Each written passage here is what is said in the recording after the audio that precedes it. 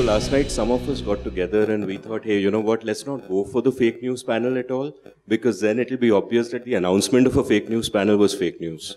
So kind of meta commentary, but here we are. You know, one of the books which influenced me as a journalist, and would, you know, most of you would have read it, is a book which was released 100 years ago by Walter Lippmann called Public Opinion. And the first chapter of that book, Public Opinion, is called The World Outside and the Pictures in Our Heads.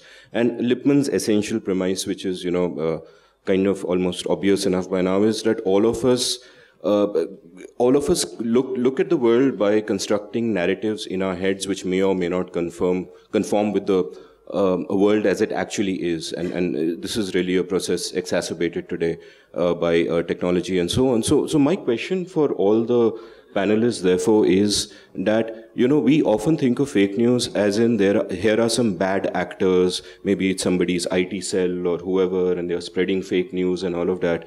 But isn't the crux of the problem that there is actually an organic demand for such fake news? I don't think there's an organic demand for misinformation. It is just that if you look at the misinformation that usually circulates, it is very provocative. And, you know, people getting killed. There are multiple videos that we have debunked, you know, somebody getting murdered in Brazil, somebody getting murdered in Mexico, and it is being claimed that, you know, Hindu is killing Muslim or Muslim is killing Hindu. All the narratives are very, very provocative. And that is what makes people share it more. It is not that they want it. It is those who are putting out misinformation, they very well understand how the social dynamics of the country. And it is not that misinformation is the same in every country. Misinformation, the nature of misinformation changes from one country to another. For example, if you go to let's say, you know, Thailand, etc., there's much more medical misinformation there than political misinformation. So it depends on, from country to country, their political situation, because right now what we are battling, mainly two kinds in India, is political misinformation, medical misinformation. Medical misinformation is much more difficult to tackle, so let's not even go there. But political misinformation is very, very closely connected with what's happening in the country, the political story of the country, and there's an organized industry which is putting it out, knowing exactly well what impact it will have. So, you know, there's a well-known MIT study that was released last year which said that fake news is 70% more likely to be retweeted based on a study, exhaustive study that they did over time. And they also said that true stories are likely to take 6 times longer to reach a certain set of people. And I think they had a sample of 1,500 people for that part. So, fake news is just fun. It's more nice to consume. If you were to break that up a little further, you know, so one is the political hate and all of that, and you send it because you want other people to resonate with you for whatever reason. But there's a lot of feel-good stuff, right? So you'll have let's say there's a photograph of Nirmala Sitharaman standing with a young Air Force cadet or Air Force pilot girl. Oh, here is mother and daughter, and, you know, Nirmala Sitharaman's daughter, and how it's, you know, it's a great thing that you have a Minister of Defense and her daughter is also. So it's just feel good, right? So no one wants to or will clarify that this could be fake or false, but just forwards it blindly. You know, we have a lunar mission going on right now. Just last week there were images which were released saying that, oh, here are 5 images, beautiful images of the Earth taken by Chandrayaan. Now, obviously, you want to believe it, and it fits with the narrative, and then you forward it. Fake. There are many more examples in the medical space, and which is where it gets far more tricky and dangerous. For instance, you know, put coconut oil and you won't get dengue. You know, eat papaya leaf, and, you know, again, you won't get dengue. So, no, in some of these cases, there is a very, very small element of truth in it, because there may be some nutritional contribution of papaya leaf to fighting dengue, but it surely cannot prevent, and for that you need to go to a proper doctor and take normal medicines. So, and there are other examples like that. So, it could be something that's feel good, and therefore you want to share it with your friends and family, which is what you usually do on WhatsApp. It could be because of a concerted, architected, designed push, which is what Pratik also talked about. And it could be in other cases where you really fear for something. You fear that a bank is going to get raided. You know, as in there's going to be a run on the bank, and you're going to tell, I'm going to tell Amit and Santosh that, you know, pull your money out of Punjab National Bank because Nirav Modi has run away with $1 billion. You know, I mean, this is stuff that happened year before last. So, and it's fear, concern. So I think it's about 4 or 5 emotions which drive it, but the net impact is obviously quite dangerous. So Manisha, I mean, For the media then, is there, I mean, given the fact that your incentives are also tailored around having your stories read, doing stories that people are interested in, if fake news does seem to attract more clicks and more attention, does it then push you towards privileging the sensational over the everyday? No, actually, I have a slightly different take to this. And building from what Govind said about the fun element of it, I always wonder when I go back home, why is it that my family or my parents or my relatives are more excited about like a fake news WhatsApp thing than my piece or some other journalistic piece that I'll say, why don't you read this? And haan, pad lenge, but they're more excited about this, WhatsApp image or a message. And I think that over time, there's something to think about for all news professionals. Over a period of time, a lot of journalism today is just unreadable. We don't write for our readers anymore. We write for our peers. We write for the ministry that we cover. We want to look intelligent among our sort of peer group or the people the beats that we go to, the bureaucrat or the politician. And we're just simply not talking to our readers when it comes to just clarifying an issue or simplicity of language, not using jargons, or really addressing a reader's concern. I think the one thing to learn from fake news, if you can say, is just this: here's a product that completely caters to you, talks to you in your language, in very simple ways. It's horrible and it's evil. But maybe journalists also need to start simplifying what they do, demystifying their work, and also simplify the stuff that they write for, and really cater to their audience. Dr. Sarin, I'll turn to you here. And it's kind of apt that we have a psychiatrist on the panel. Why do people, even if they don't want to believe fake news, let's say, even if there isn't organic demand for it, they are still more susceptible to it than they otherwise, why is that? What drives us towards? So I think maybe we perhaps need to, just step back a little bit here and look at it in a slightly different perspective. Very often we tend to think of this as a modern phenomena, as something that is happening now. And the fact of the matter is that isn't particularly true. Misinformation, what we call fake news, is something that has always been around. What has changed is the fluency or facility with which technology, helps spread it. But in essence, this is something that has always been there. And fake news is something that, it's a classic example of where the extremes sort of tend to define the rest of it. So the periphery, in a sense, defines the center. Everything that is misinformation or that gets tweeted, retweeted, falana, dhimkana, is, as pointed out, not necessarily malintent. The third problem is that news is partly reporting and partly opinion. And the question as to which part of the opinion comes in, and whether I like that opinion, whether it is in keeping with my opinion or not, will then determine as to whether, the same thing about the construction of narrative. It's like our pharmacology textbooks, right in, 40 years ago, used to say, how do you define an alcoholic? And the answer is very simple. An alcoholic is anybody who drinks whom you don't like. So any news that I am not is fake news. Is fake news. So Donald Trump will see some bits as fake news. I will see some bits as fake news. You will see some bits as fake news. But what is happening again is that the periphery is then defining the margin. So essentially what we have to do is to figure out the construction of this narrative. Sensationalism will sell. Sensationalism will get. That's why it is.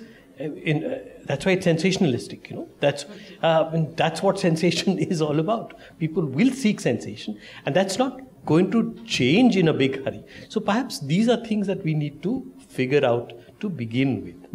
Santosh, when I was growing up in the 80s and 90s, all of us got our news from a from a few monolithic sources. You had the Times of India coming every day to your house or whatever, and there was a broad consensus on what the truth is. And that's changed now. We get all our information and our knowledge from this entirely dispersed sources. And you wrote a great column touching on these sort of this phenomenon, where you've spoken about how over the centuries we have, quote, successfully built institutions that help manufacture collective trust, stop quote. And you've spoken about how what you see happening today is a breakdown of those institutions and that collective trust. Can you elaborate on that? Yeah. No, so essentially, the very idea of something being labeled the news, it used to be the news brought to you by so and so, which is actually a hell of a conceit if you think about it. The idea of your being able to sum up the world in these very definitive kind of this idea of the news as this single monolithic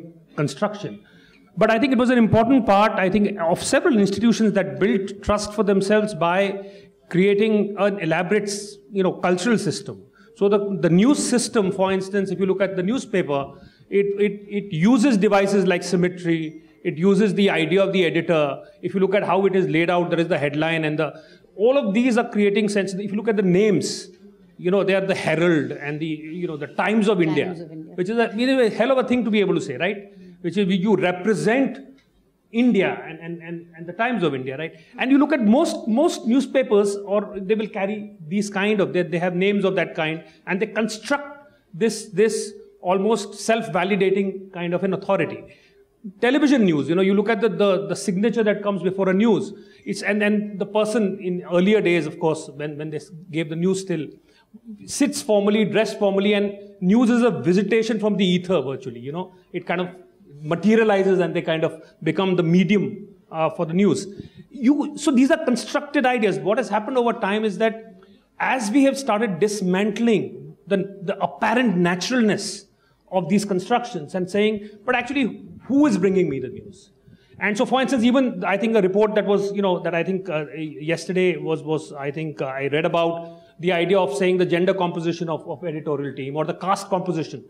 These are all ways in which we are legitimately asking questions, saying news is not just a sort of a natural manifestation. It has been constructed. The moment the consequence of something like that is that we start, therefore, being able to dismantle the authority of news. And once you start dismantling the authority of any institution, judiciary, where does the judge come from, what caste is the judge, etc., the sort of the illusion that we had created of authority and order starts coming apart. Once it comes apart, how do you put it back together? And I think that's what we are finding when it comes to fake news today, is that you are willing to believe, any narrative that suits you, right? Because what matters is who brings you the news. If NDTV has said it, then I can dismiss it if I am I have a certain point of view. I don't need to focus on the news, but on who brings it to me.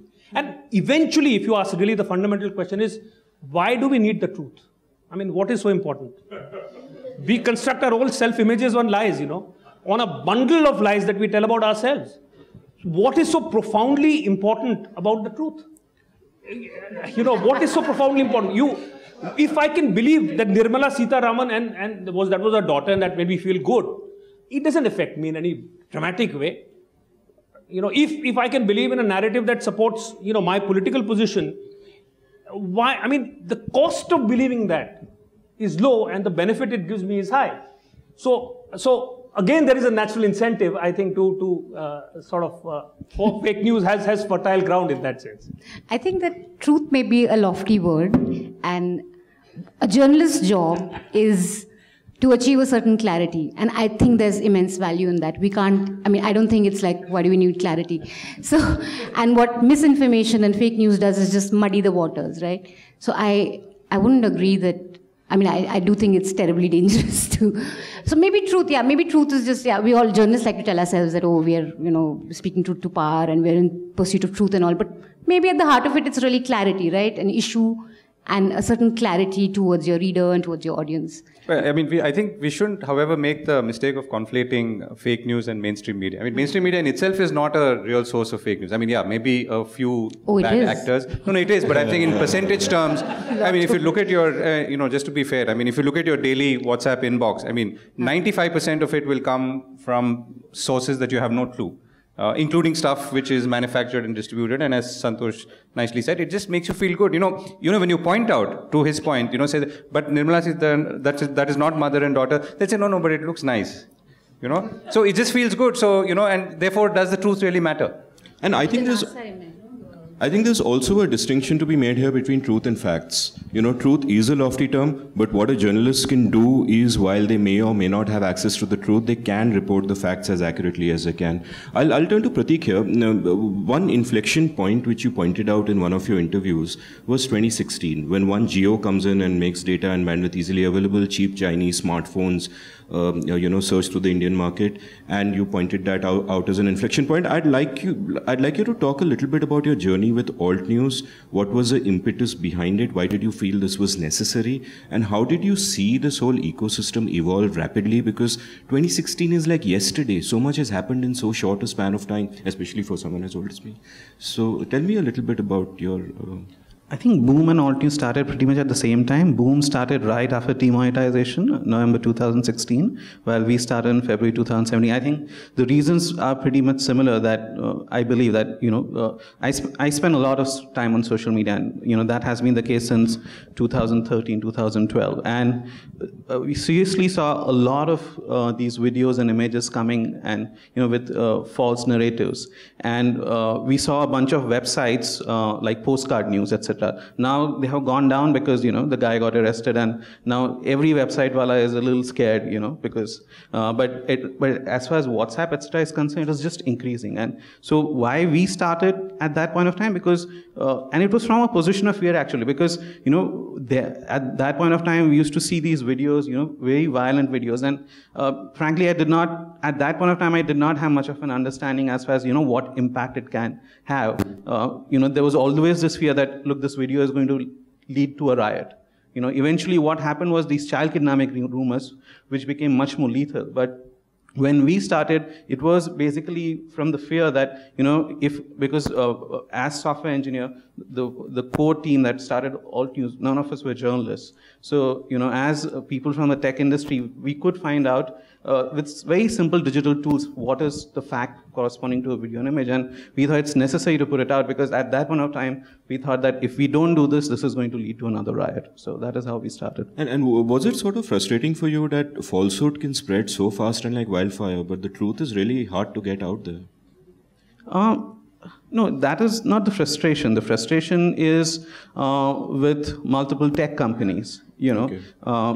This is a product of frustration. That is, I have gone to several forums and said, there's a tech out there, you can detect copyright violations, right? That is, you have a video and you put another video, you can detect copyright violation. Similarly, if there's something which is a video which is circulating, now the story of the video remains the same, right? Whether it's whatever context it circulates in, the story of the video remains the same. So essentially what we need is a system which ties a story to a video. And whenever anybody comes up with an image or comes across an image or video on social media, find a way to tell the story behind it. That is what we are trying to do, and automate it. So this expansion of misinformation wouldn't have happened if tech companies would have stepped in and taken these measures long ago. There's a lot of automation that can be done at various levels. Not everything can be automated. Finally, you need a human mind to figure out these are the facts of an image or video. But a lot can be done, which I think will be very effective as solutions in terms of curbing misinformation. But unfortunately, nothing has been done till now. So, if I may, you might want to sort of break down. You might want to break down that last, question a little bit. The fact that some news will spread faster, we understand, and not necessarily just the dangerous bit. In a sense, the affect-laden news will actually spread faster, both positively and negatively affect latent. Okay, and this is, like I said, has always been true. What technology has done is to ease the fluency of that. So the two parts of this are, one, the sort of the beguiling road that Santosh has taken us down. Ki kya farak padta? What is truth in any case? And the other, which is what technology is doing to both this and human responsiveness. Is it affecting reaction times? Is it reaction patterns? Is it because of the anonymity? Is it affecting the tone, texture, tenor of my responsivity, which because of that technology is morphing into different ways, is perhaps something that I think we need to be able to figure out better. I think Santosh's rhetorical question was a lament and not a statement of his position. Govind, you wanted to say something? No, I think, this is a big debate, right? What role do technology companies play? What can they do more proactively? I mean, you can take two positions. One is that they have no clue what they're doing and this is a wild animal on the loose. The other is that they created something which perhaps the power of which they've not fully been able to understand themselves. And the question I would further pose is, are they responding as effectively or efficiently as they should, given new developments that are happening? And to me, actually, the answer is more yes than no. And I'll give you an example. We had a attack in a mosque in Christchurch, New Zealand, right? And this was amazing because the attacker was wearing a helmet cam and was streaming the whole episode live on his Facebook account, and as he was shooting down people. We were getting, on our helpline forward saying that this cannot be true, but can you please check? Usually people say this, this is fake, so please check. So people are obviously somewhere realizing that this looks so true and yet hoping that it's not true.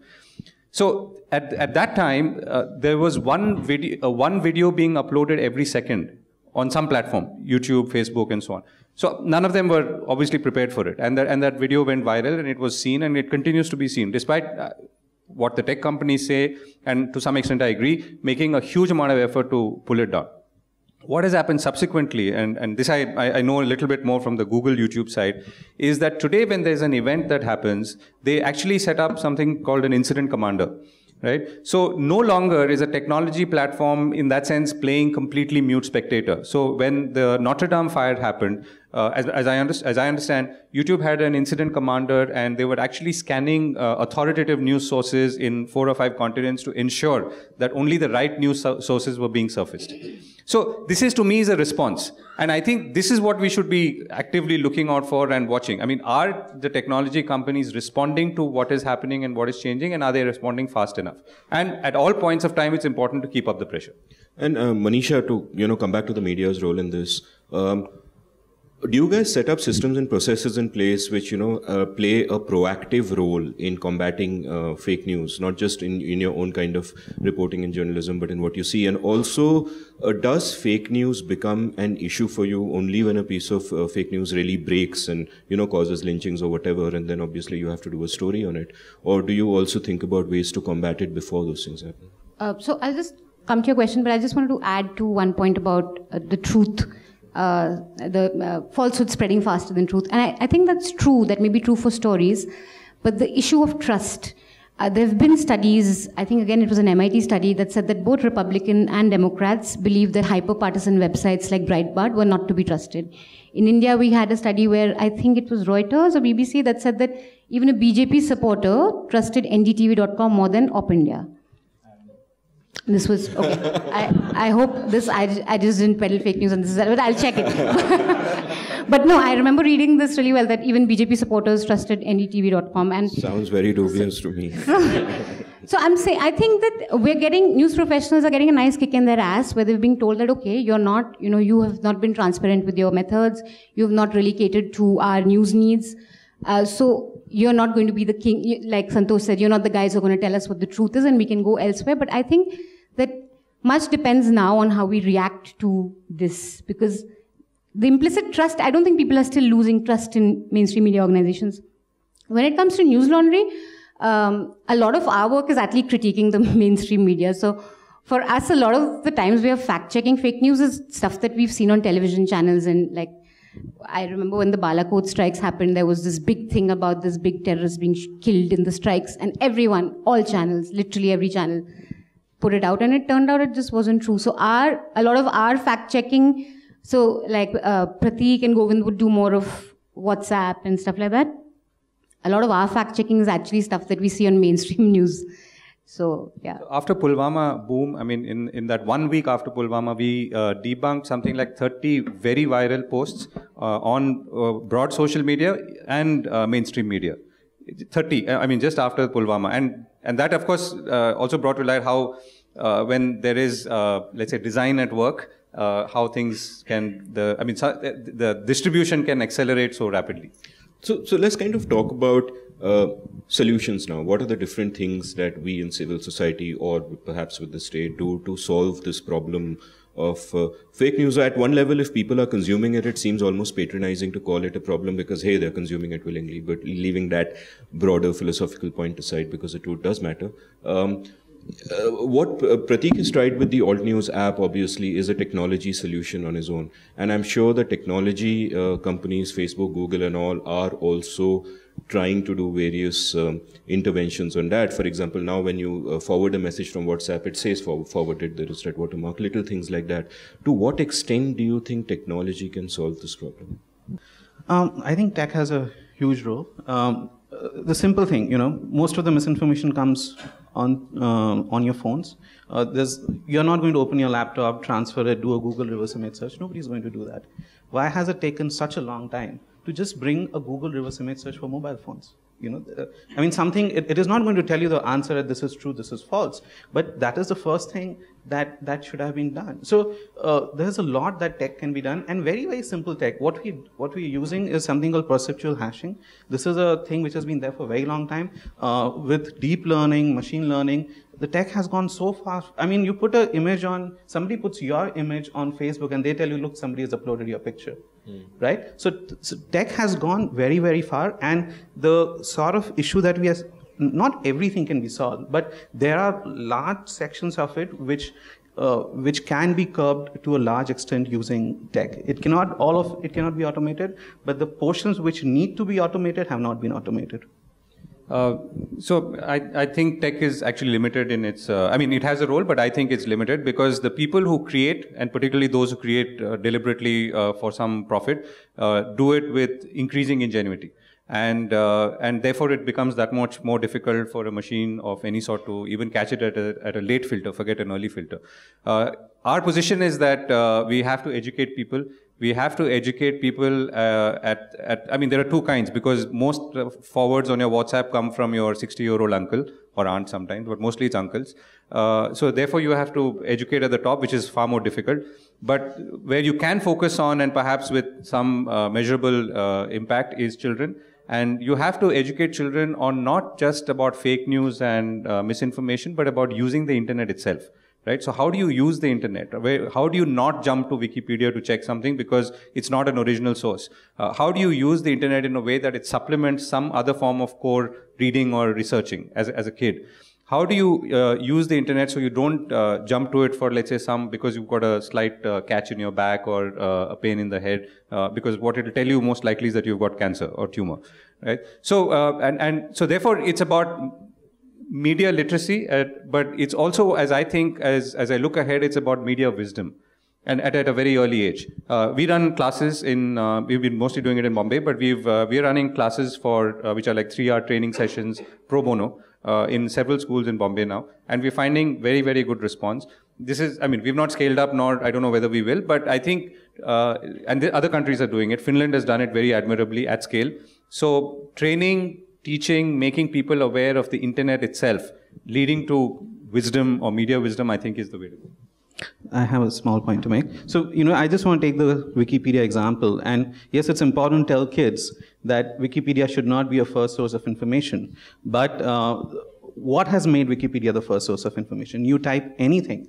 what is the first search result? Wikipedia, right? So till the time there is, because that, if that is the first search result, in your head, you think that that is the most authoritative source. So unless you solve, yes, we can educate people, but again, I'm going back to this. This is not something that can be solved, everything needs to be done. This is a huge problem. Yes, we need to educate people, but let's say if Google keeps throwing you Wikipedia, if they can't figure out, how to rank based on, the information itself and Wikipedia's default sort of thing, then people will keep going back to Wikipedia. And Wikipedia, we have seen how many times it has been defaced. I mean, for example, that the time, when the Modi thing came on time and the... Hello? Yeah, so, Time magazine came up with the article before election, and immediately the author's thing was defaced. And people took screenshots and kept circulating it. There were multiple edits, and it took a long time for the Wikipedia editors to actually lock down Wikipedia, that particular page. But if you look for the author's name, the first thing is the Wikipedia page. So whatever information will be there, they'll think that, what was written is that he is a Congress rep or something like that. And that becomes authoritative. So that is where tech has to come into picture and figure out things. That's a very interesting sort of hypothetical test case also, because people use Wikipedia so much because the utility is enormous, and normally they of course have their citations and all that. So it's a trustworthy source also for a reason. But I can see what you're saying, that if you could build into your search engine weightages something that also accounts for accuracy, then that would certainly help. We're kind of running out of time. We have 5 minutes to go before the Q&A. So I'd also then like to come at you, Santosh, with another of the solutions that is often proposed, which of course those who know me will know I oppose wholeheartedly, is government regulation. What are sort of your views on that? I mean, my sense always is that social problems can only largely be solved by society, that the state only makes things worse. What's your view? No, I think it's a difficult question in this case, and I don't know about government regulation specifically, but the fact that a lot of the technology companies certainly have the kind of power that they themselves hadn't bargained for and do not fully understand. And if you think about it, you think about the whole idea of freedom of expression, however much it has been exalted, that in operation, actually, the freedom of expression was extremely limited. You had a very channelized sort of institutions that controlled information. So news media were all about institutional sort of control over information. And if you were to look at how democratic it was barely, you have 3 letters to the editor on a daily basis, right, in a newspaper. You have, what were the sources in which, the general kind of population could voice its opinions? Democracy, once in 5 years you vote. So, the idea of democracy, the idea of the fact that everyone has a voice was actually channelized in a very regulated and a restrained kind of a manner. Suddenly what has happened is this absolute opening out where everyone has a voice, and everyone not only has a voice, but as Alok said, it gets, immediately and widely redistributed globally. I don't think our social systems have been geared to handle this. So what we are talking about is technology evolving at a rate and creating an imbalance that is so far ahead of our social and administrative systems to cope with, that we are having this vast gulf. And now it is one thing to say that let it resolve itself and let sort of, therefore this particular sort of thing prevail. But in the absence of a social ability to adapt systems, what else do you do? But to at least have a certain other accelerated form of ordering, which tries to, at least to some extent, align the 2 rates of evolution. So that I willy-nilly see no option, but at least through the technology companies to say, you must take greater responsibility.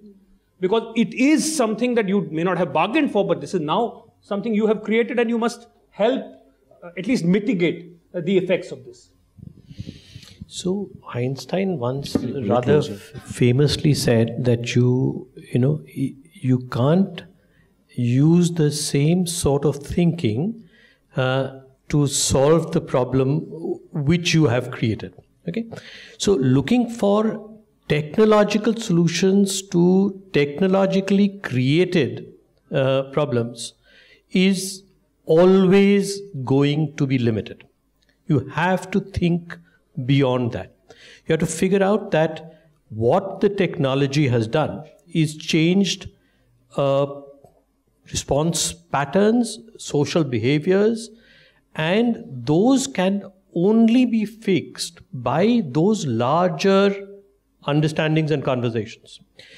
In this, of course, technology will play a role, but is that going to be the fulcrum on which this rests? Perhaps not. Getting technology companies to take responsibility will be a function of civil society.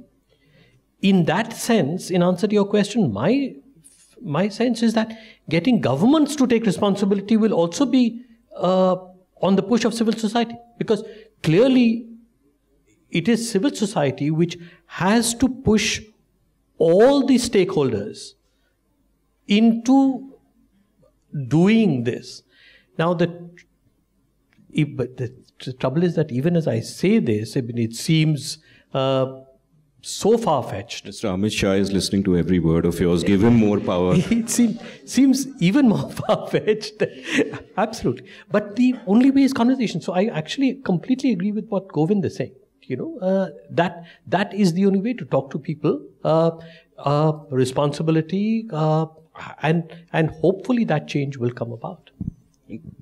In fact, I noticed your eyebrows going up when Govind said something about 60-year-old WhatsApp uncles, but we'll cut to the audience for a Q&A now. Any questions? And I must clarify, the Indie TV Op India bit is from Reuters study. I didn't make up something on a fake news panel. Oh, she's been Googling. Yeah, I've been frantically, yeah. But it's a Reuters study. We can agree on the sample size or the methodology, but it's a study. I'm waiting for the AltNews piece on that Reuters piece. This doesn't end here. That gentleman in the middle. Hi. My question is, so I hear that you say that you believe tech companies are actually doing quite some to curtail this fake news. However, from a pure user perspective, when I see Twitter, when I see Facebook, I see the likes of Madhupurnima Kishwar or Tarak Fatah still maintaining their verified status, although they peddle fake news like multiple times during a day. And there are very easy solutions that I can think of in my head, but I see like it's very counterintuitive that these tech platforms are not doing that. Like, why not take away someone's verified status? Or why not like mark a certain post as fake news the way WhatsApp marks posts? There's this guy called Donald, what's his name, who'll go off Twitter first, if that were to be implemented. Well, so I don't see, like from a purely user perspective, you guys are the experts, but from a purely user perspective, I don't see tech doing enough to curtail fake news and the way it spreads, especially from these nodes where the famous personalities where fake news spreads from. Why do you think tech is not doing enough? Is it government pressure? Is there other incentives for these big tech companies to not do enough on this because it provides them traffic? What sure. Anyone would like to answer it? I mean, I can take a quick stab at it. I think, you know, as I've understood it, you know, most tech companies are from California, and it's a very different libertarian capitalism approach to things, and freedom of speech, expression, and all of that. And I think it's those values which obviously don't work everywhere in the world. And I think what we are seeing is the tension as both sides, or them versus many sides, battle it out, right? So China can say that I'm going to shut that whole thing out completely and not allow anyone to enter. A democracy like India has to obviously, and has allowed them to enter, but now has to grapple with what happens when, you know, there's, or America itself. Donald Trump has lied about 10,000 times till date. I think at the point that Washington Post did a first study, I think he was lying about 4 times a day. Then it went up after that. After they reported it, it actually went up. So, so where do you start and where do you end? But I think this is it's a tension point, but we have to make sure that we keep the pressure up, as I said, on the technology platforms, and ensure that they're responsive to what is changing, whether it's our way of thinking, our way of life, or when it comes to countries, our social and political structures. Quick. So, for example, you know, there was this sort of network of bots, etc., from Iran operating, putting out a lot of misinformation, targeting US. They took that down. But if we recognize the same thing in India, it's not going to go down. So there's also they are not looking beyond, what is affecting US. They've not realized what is happening here. This child kidnapping rumors, etc.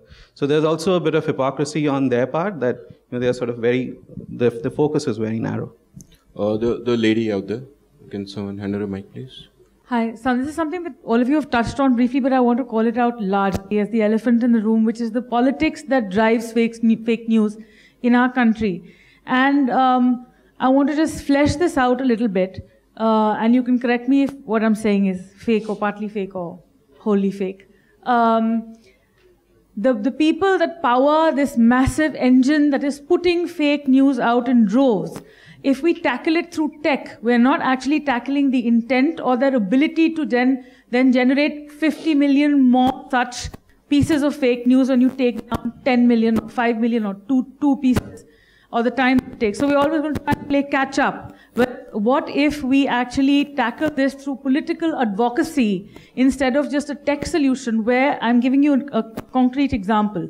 The person who apparently put his money into running the first sort of interface between politics and social media in this country that we saw blow up, which was AAP, then was apparently disenchanted with the Aam Aadmi Party, put that same money into powering the present regime, the BJP's apparatus of pushing these factories or their allies, pushing out these factories of fake news. I hear that this person is apparently disenchanted. So if we pick up the people who are acting, putting their money, setting up these fake news rooms and pushing this out into the social media space and actually interacting with them, guilting them, making them say, look, you've got blood on your hands, can you sleep? If we actually tackle the politics behind this, will we have a better success rate? Because we tend to have amnesia about the connection between our own political choices, our politics, and fake news. But yes. You have a question to add to that? Okay.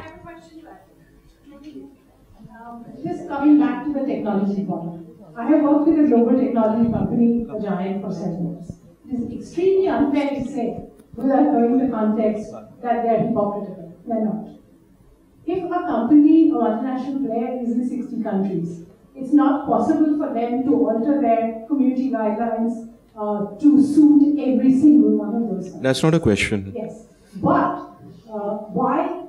you're shying away from the possibility, like she says, that all players have a responsibility. You can't just say that the technology companies are not doing enough, because it's not true. Look at Google's AI project with Guardian, but many, many other things you will know. So why can't it be a concerted effort between political activists, media, tech companies, government? It's very, very easy to sit here and say that, yes, they are not acting. I think Govind made that point that they are doing a fair bit and they're working together with some people. I think the lady in orange would like to add a point. Sorry, I wasn't actually suggesting that the responsibility pass back to each user and away from Facebook and Twitter at all. They are complicit as the villains of the piece, in my opinion. I am saying the government is equally complicit, and we need to call that out loudly and use political advocacy to take that down, and the actors that have powered this financially. I'm being very specific and very different from what she's saying. It's not an extension of what I'm saying. Just clarify. Okay, let me this thing. I think, I was speaking at a consumer goods company had invited me to speak on this phenomenon of misinformation. And after that, this gentleman came up to me and said, I think I've really, this is a very interesting presentation and our talk, and I think there's a great business model in fake news. Oh, I said, that's great, because we've not figured out how to, fund this whole thing. He says, no, what I mean is by creating fake news. So I think that's really the problem. I mean, there is monetary incentive on the other side, and there isn't. And I don't think there's one political party, if at all, that's more complicit than the others. Everyone is in the game today, in varying degrees, shapes and sizes, maybe driven by their net worth, but everyone is in the game. And I think how they can be stopped or not stopped is a slightly different discussion, which is why when I look at the situation today, I would rather focus on the demand side than the supply side. I agree, and also as far as the politics is concerned, like firstly, what Pratik does at AltNews is he busts news from pretty much all the parties and all the sides. That said, I would agree with you that by and large what is happening is driven by the ruling party. But the thing is, what political advocacy? We've tried that, we failed. They won overwhelmingly in 2019. So that political advocacy is over. We still try to do it in limited ways. But, you know, for the moment, we have kind of lost that game. And as for guilting people, come on, yeah, you want to guilt these people? So, very last question. I have a question. Very brief, very quick question. Yeah. I'll get to it. So, it's statement question mark has to be. It's as simple as the fact that we have democratized the way we communicate, the way we get our messages out there, and we exercise our democratic power. That is fair, right? Now, equally, why shouldn't there be a way for us to get involved in, you know, auditing or getting involved in looking at what is fake and what is not? Each platform, instead of employing 10,000 people, which a lot of the likes of Facebook and Google are doing to check what is fake and what is not, they should just simply, what do you think of the thought that they should just simply give each individual some kind of way to rank it? Or you want to crowdsource fact-checking, basically. What do you think on those? What do you think? Would that work? Facebook already does that effectively. Facebook allows you to flag a post as false. So flagging it is one thing, but actually, so, you know, upvoting it of sorts. So I think the issue will be then, who are you and why do you have the, let's say, the relative merit to do it as opposed to someone else? I think it's a complex thing. I mean, I don't know if it's just the numbers. The higher it goes. Yeah, so then you're saying that the accuracy of the thing doesn't matter. The number of people who vote to say that it's accurate matters. Yeah. I don't think Thank you, everyone. We absolutely have to go now. That is not fake news.